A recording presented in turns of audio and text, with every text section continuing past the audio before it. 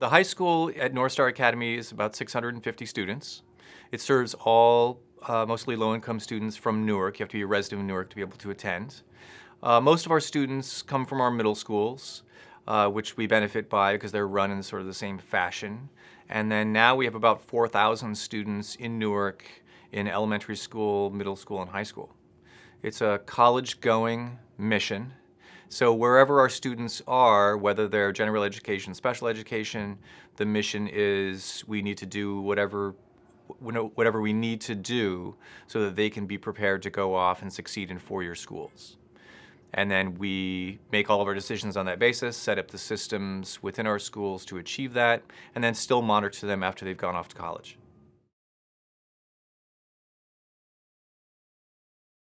And that is the mission of the school, to just create a normal atmosphere that is not filled with heroes or superstars, just normal teachers who are working together within a system, all of which have the decisions pointed at student performance. And I don't think that is true in most schools. I think there's a lot of teacher autonomy in most schools. There's not a unified direction or vision of what is trying to be accomplished, or the school is trying to please everybody.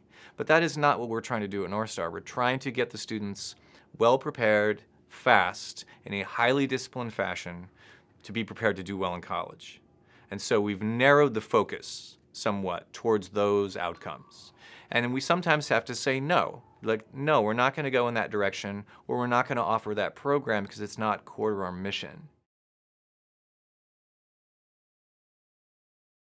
We are also a learning organization, so we try to get better and better. We try to learn from other schools, learn from our own failures. We've had many failures, but we try to learn from those and make different decisions, and to use data to inform all those decisions. So we're not operating off of hunches or anecdotes, but on actually what teachers and students are succeeding in or failing in so that we can maximize more success.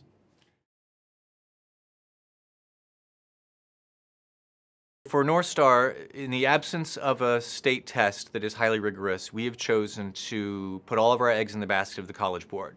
And so we focus on the SAT and advanced placement courses pretty specifically because those are nationally recognized, colleges understand them, they are highly rigorous. So we have backwards planned our curriculum in order to succeed by those measures. And it's worked very well. We have among the highest percentage of students in the state of New Jersey in advanced placement classes. In fact, we're number 5 out of more than 400 high schools in terms of advanced placement participation.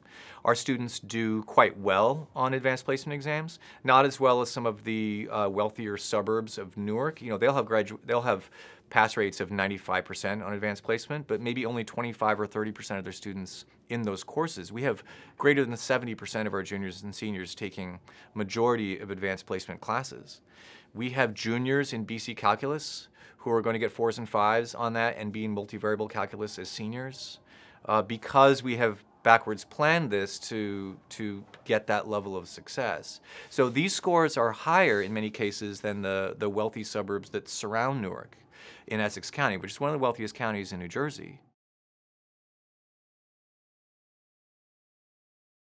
One of the benefits of being in a school like North Star is that over time we can create systems that then remain. Whether those systems are about training teachers or using data, once we establish those, we like to keep them going and have everybody use them so that we can then design new things to solve new problems. That's how we've gotten better over time. So one thing we noticed when we were studying our alumni, we have hard data on how our alumni are doing because we pay them for their grades, essentially, through book scholarships, is that the ones with lower college and, as a result, they had lower high school GPAs, they were having the biggest problems in college. We knew that if their GPAs were higher before they graduated, our data was indicating that with those skills and habits and the knowledge from those higher GPAs, they would have a greater persistence rate.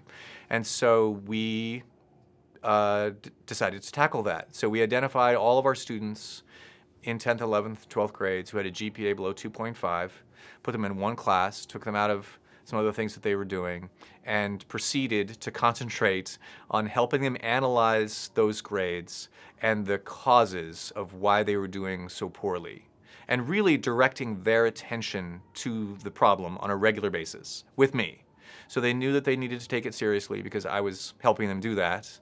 And I could do it with large groups at a time, like 70 or 80 students. And then we, over time, developed a process where they would analyze their grades using real-time data, analyze the sources of the cause of the problem, whether it was low homework percentage or absences, and so they never turned the work in the first place, or low quiz and test averages, whatever the cause was, and then we would put them into small groups, train them how to analyze each other's grades so that they could hold each other accountable to this process, and then they would create SMART goals, specific, measurable, timely goals for every week in order to take just small steps towards improvement. And we did this twice a week for every week until they had a GPA that was above 2.5. And it's not, it's not terribly innovative. It's not brain surgery. It was just reflection. It was just regular reflection on areas of both high and low performance, but especially the low performance, so that students would be regularly reminded through the data rather than through just nagging or encouragement or vague things. It was through specific data about what they needed to do in order to solve their own problems. And then we would highlight students who were doing really well with this, and we would grill students publicly in front of their peers who were not doing well and make them explain why they weren't, all of which was just to encourage them to own their performance in high school before they left us. And they're not surrounded by their systems or their parents or their friends, and they're alone. We wanted them to learn how to solve it in high school before they left. And so that really benefited a great number of students. And sometimes it took more than a semester or two. Sometimes it would take 4 or 5 semesters of a student doing this with me. And as they got older and got more serious about life, before they really internalized the process. But once if they've internalized it before they leave, that was the goal. It was to both increase their GPA when they were here, but also to give them just normal adult skills of reflecting on areas of suboptimal performance, and then finding the little things that they could do to address it, and then to see that incremental progress over time. So we would make them chart all of this. We would make them reflect on the charting. We would make them go into PowerSchool and find out the specific reasons for the low percentages in these areas and really hold them accountable to that. And you would think that that would work, and as it turns out, it does. But for a lot of our students in the past, they would never confront their own problems. And we didn't have a way to help them do that. And so this was a way where they had to do that on a regular basis. And it worked so well that we now do that with all freshmen.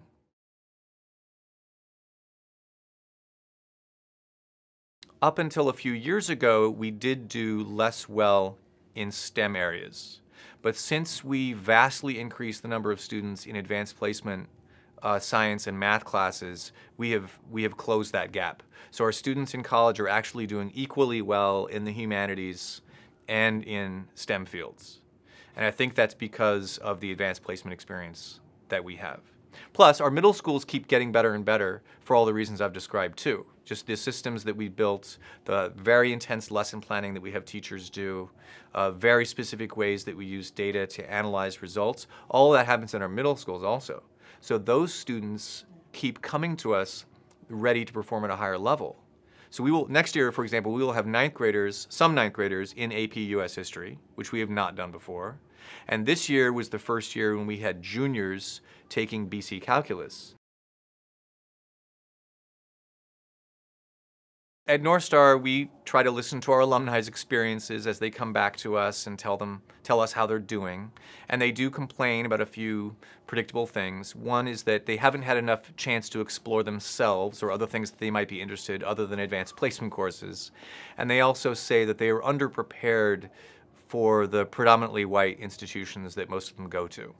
And so through High School 2.0, we've tried to provide more interesting experiences for them to explore their own interests, but also to do lab research at universities which are near us. We have students doing lab research at the Princeton Plasma Physics Lab every Friday. They take the train down to Princeton and do research in the lab. We have students working at NJIT and at Rutgers in the labs. So they're getting to know graduate students, they're getting to know professors. And a lot of these professors and graduate students are actually people of color who are great role models because they're here in Newark. It's a great way for our students to see what is really possible for them, not just the humanities, but STEM fields. And then in terms of helping them get ready for predominantly white institutions, that's harder for us because there are no white students who go to our school. But we have established a relationship with a high-performing high school that is nearby, that is predominantly white, and that has allowed us to have our students attend classes there. We've started to embed some students for 3 or 4 days at a time so they can feel what it's like. And so that the shock of that feeling of isolation, which is normal, or that shock of feeling singled out as the only black person in class, so that they can feel that before they go off and they're alone. And they have to experience 9 different cultural shifts all at once. At North Star, our students have a class for 7 hours a day, and each class is an hour. But those minutes are really squeezed. So there are timers in every classroom that are ticking almost constantly with every component of class. So whether it's the do now that is 4 minutes, or the independent practice that's 7 minutes, or the turn and talk, which is 30 seconds. A lot of the components of class are just really fast. It helps our teachers stay on track, and in fact, it helps our students stay focused and on track too. Our lesson plans are written by the minute. So these lesson plans move fast. And it's and what it has allowed us to do over time is just really maximize every second, every minute that we have in the school. But what it doesn't do is prepare students to experience the absence of that. And so High School 2.0 has been our attempt to do a mashup between some time that is devoted to project-based learning, which is inherently messy and not as structured or timely, without losing anything that we've already established or gained through the structured use of efficiency in minutes.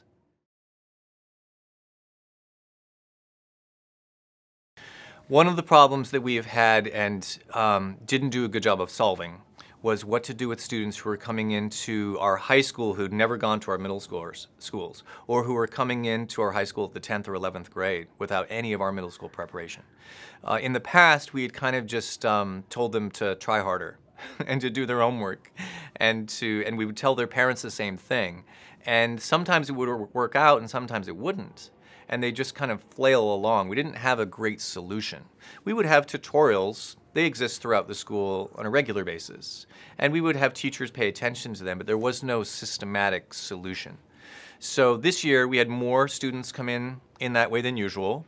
And I was afraid that it was going to cause a major problem in the school, culturally, or in terms of reducing our grade point averages overall, or just being a problem for those kids and having them be really unhappy because they were failing everything. So we took a look at their grades. There were 48 new students to our school, about 650, and for us that was a lot. And math is where they were doing the most poorly, in geometry and algebra. Even if they had taken it elsewhere and passed the course, they still didn't seem to know as much as our students, or there were huge gaps in their knowledge. And for anybody who has struggled in math or felt lost in a math class, it's a really unpleasant feeling. And those students who were new to our school were feeling it, and it was causing them then to fail in all sorts of other areas. They were just, like, that was the rock that was causing them to sink to the bottom of the lake, was math performance.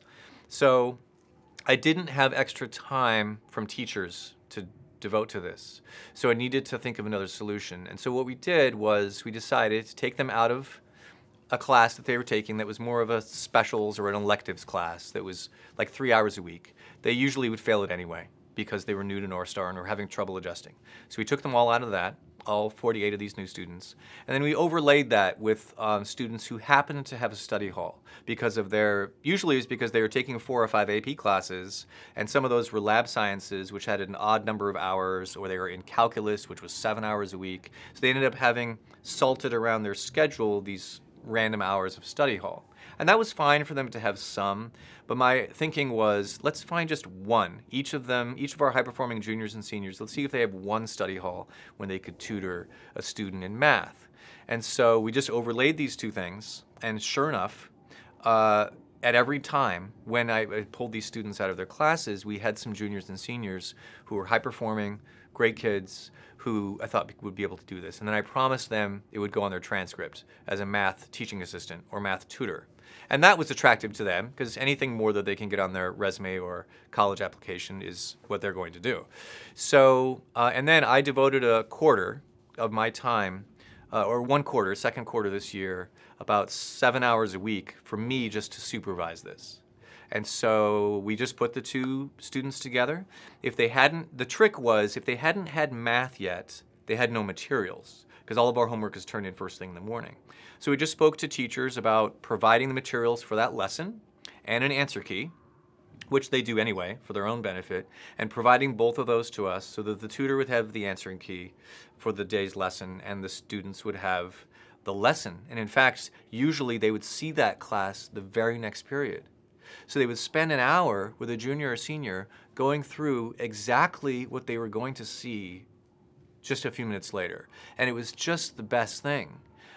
We told the upperclassmen to withhold as much knowledge for as long as possible during these sessions, to be not very helpful. Counterintuitively, that was actually the best thing for the students, so that they would struggle a little bit. So we would tell the tutors, set the timer for 10 minutes, don't answer any questions for the first 10 minutes, everybody's to work independently. You should just read the answer key, make sure you understand all the material. And then they would go up, and they see their teachers do it all the time. They'd go up and set the timer, 10 minutes, everybody would work. And then all the tutors would just break them into small groups of 3 and 4, and they'd say, okay, what's number 1? And they hold the answer key tightly to their chest and not reveal any of it. And then I would model for them how to ask questions rather than tell, because that's not helpful. And they would go through this with the students 3 times a week. And if they had already had the math class, sometimes the tutorials happen at the end of the day, they had the homework. So they would have the lesson materials from that day in their possession. They would have the homework. Again, they'd set the timer, not help them. And then after 10 minutes or so, then the students would tutor them through it. And it was just the best thing. It was a great transfer of positive school culture from the upperclassmen to the new students, so they could see how focused we were on academics. Their grades rose, and we told all the new students that we would replace their terrible first quarter grades with their new second quarter grades that were the result of this tutorial. So they had a huge incentive to do better. And then for the parents of the new students who were just furious at me for how poorly their students were doing at their new school, we had an answer. You know, we had something to say other than just persevere. It was, hey, I've taken them out of an entire class, so they don't have to do that, and I've paired them up with these great upperclassmen for 3 hours a week, and I'm monitoring it. Like, I'm monitoring how this whole thing goes, and it's going really well. And what we saw was that the students felt supported by the school. They had a new friend who was an upperclassman, or friends, because these were groups of like 7 and 8 kids. And it turned out that that's exactly what they needed. They needed somebody to pay attention to their math gaps. And their teachers just couldn't. In a big class of 25, 27, 30 kids, they couldn't do it. But yet, here were these upperclassmen who then also had more responsibility and were empowered. And I think they felt equally good about the relationship. I wish that more schools would focus on designing problem-solving systems to help students succeed rather than relying on just the personalities of individual teachers.